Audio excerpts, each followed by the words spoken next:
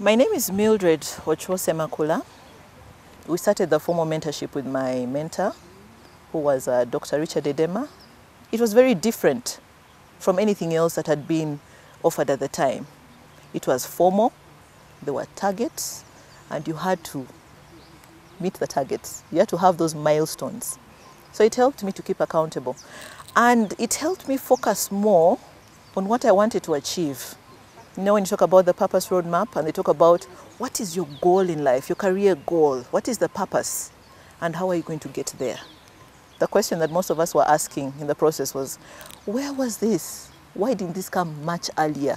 I could have avoided so much. I could have changed a number of things and maybe I could have gotten to this place in my life much faster. Being a fellow helped me. It shaped me more to be a mentor. It was rewarding to see that where you felt like you may have had certain limitations as an individual, as a professional, somebody else can actually see that you have something to offer to improve their lives.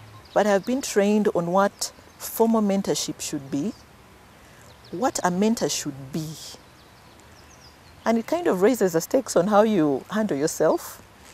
So it also works on your personal attributes and the professional. So through this process, I've benefited in a number of ways. My profile has been elevated at the institutional level, at the national level. Initially, I'll talk about award as a fellow. Now I'm talking about award as a mentor.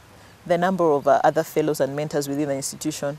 It keeps the organization visible, but also enhances your own visibility.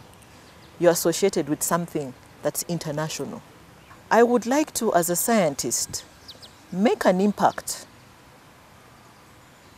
where women are involved in production. And sometimes I look at the involvement that I have with female students. I look at where they are going to go when they go beyond the university. Even in this forum, I've met a number of students who I interacted with at that level. And you see where they are.